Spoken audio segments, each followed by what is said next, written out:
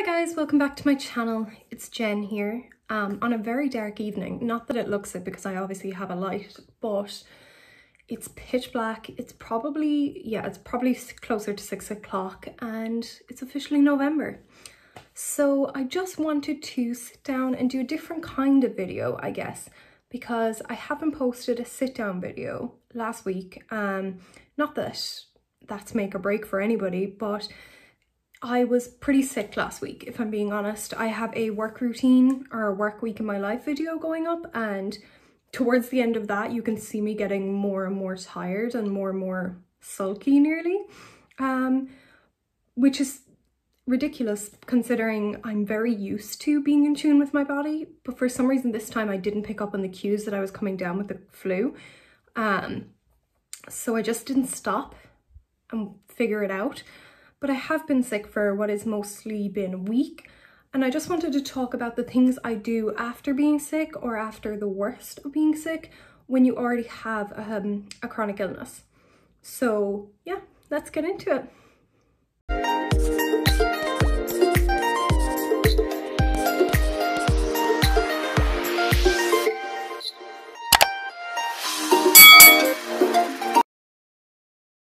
I have hypermobility type of Ehlers-Danlos syndrome, and I also, because of that, have POTS syndrome, which is postural orthostatic tachycardia.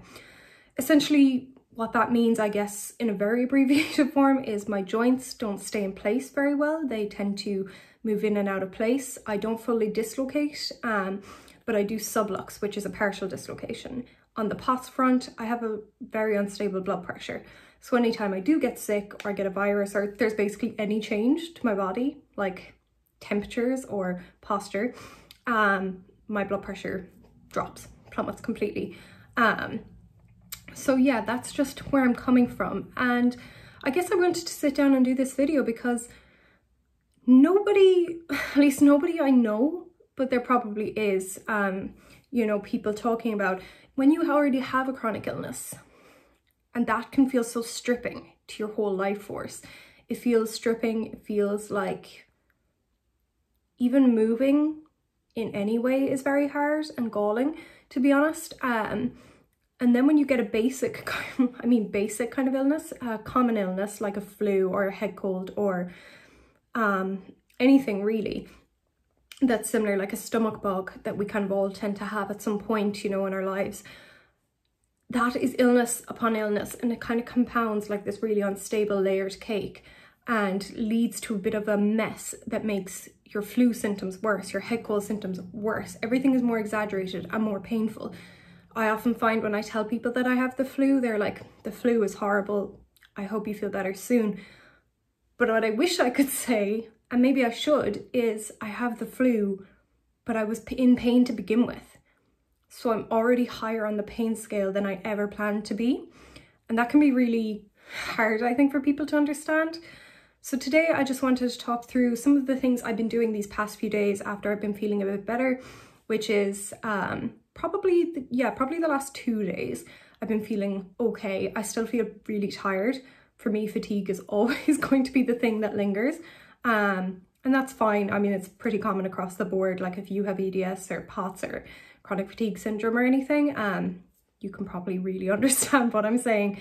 So I have been doing a few little things just to make sure I get back on my feet, because when I was younger and didn't know that I had EDS, before I was diagnosed, I knew I was in more pain more frequently than others, but I kind of was constantly written off and told it was growth pains and growing pains. That makes no sense, but I was told that. So I used to keep pushing, keep going to school, keep studying, keep pushing and pushing. And my parents used to say I was burning the candle at both ends. And I used to be almost irritated by that, because that doesn't help, because I have no idea how to control my energy levels because I wasn't informed on what was wrong with me. You know, or what was going on in my specific body type, because it's not even a case of what's wrong. But yeah, so I have learned from that. I am now 26 years old, so one would hope I have learned from that, but it has been a steep learning curve. So I guess the first thing I do now, when I didn't do it this time, I'm just gonna say that, is when I do feel unwell, or I suppose for me this was a flu, so the early stages of the flu, you know, your joints can feel sore, your muscles can feel sore. For me, because I already have EDS and suffer chronic pain with that, that's very hard to identify. It could just be a bad pain day rather than you have a virus or, you know, something different going on. But usually, eventually, if my sinuses get blocked and things, I notice it, I stop. I stop what I'm doing. If I go to work, I literally sit. When I come home, I stop. My ambition level, well, my ambition level stays the same. My productivity level drops, and I hate it. I literally hate that I have to stop. But I have learned that pushing through just hurts me more. You know, it just upsets the situation so much more. And then when I am in the throes of the illness and coming out of it, something I do is I tend to move very slowly. I don't know if this is specific to EDS as a chronic illness, or there probably is other pain disorders that also have this, but I tend to move very slowly purely because it's almost like my muscles are more tense with the virus and pain I already had, so they're more likely to sublux and partially dislocate. So I tend to walk slower because my hips are more unstable. I tend to just do every action a bit slower, but I do it probably not even slower, but more thoughtfully.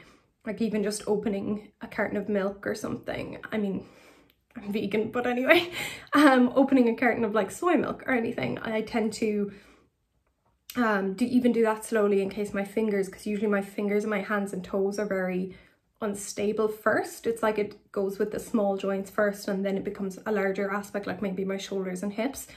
At least that's what I've noticed for me. If you also have that, please let me know, because I would be interested in knowing.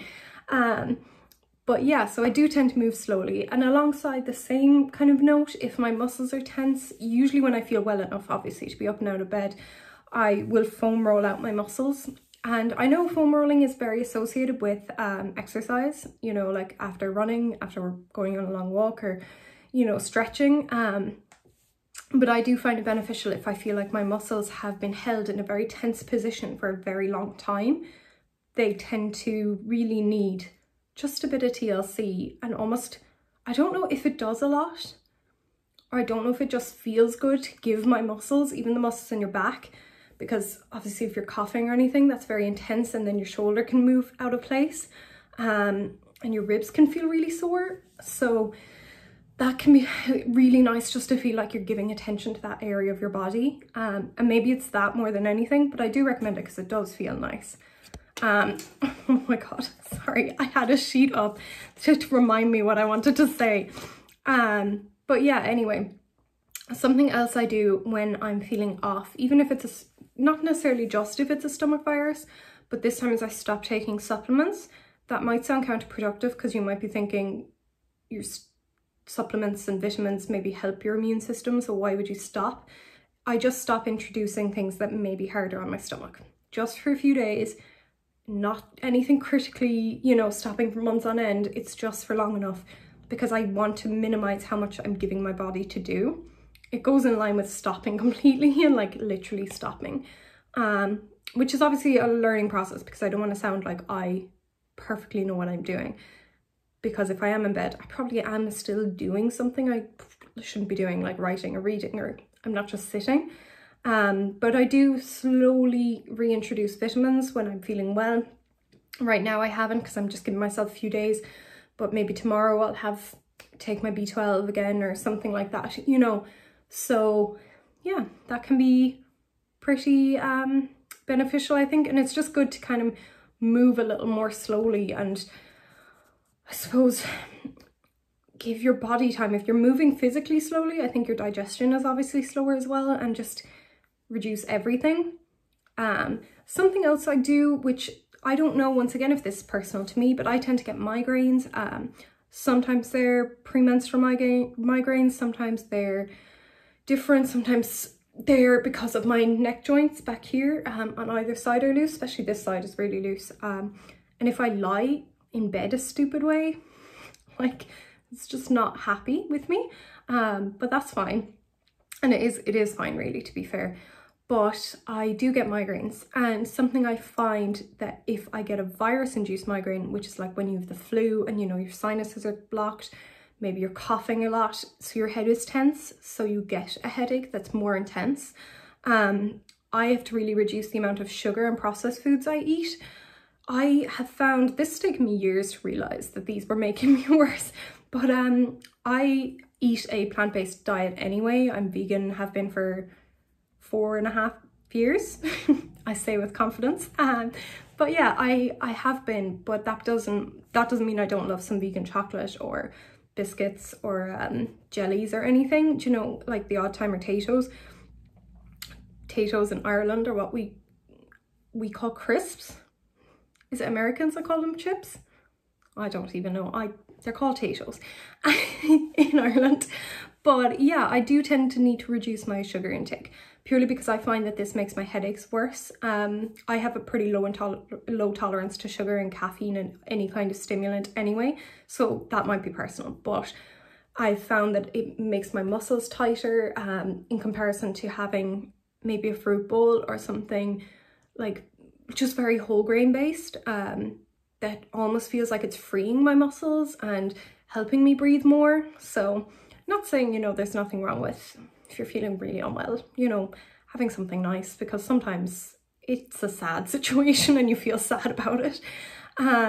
In the same vein as this, I suppose something else I try to reduce when I'm feeling unwell, I don't drink coffee. I kind of didn't stick to this week because I didn't realise I was feeling unwell. I thought I was just having a pain flare. And then obviously I descended into the flu, which clued me in. But I was working at the time and I didn't take time off work for the first few days. So I did have coffee, but I found that because I just thought I felt exhausted by pain rather than having a virus. I work from home anyway, so it's not the end of the world, but I do reduce my sugar the second I realise I am unwell, and I do remove coffee completely, simply because I find coffee is very hard on the stomach, and once again I want to reduce the amount my body has to cope with at any given time. Yeah, I suppose the last thing I do is, because typically I do exercise when I'm feeling well, you know, as well can be. That sounded very self-pitying, but you know, my definition of well is different to someone who doesn't have a chronic illness, and that's fine.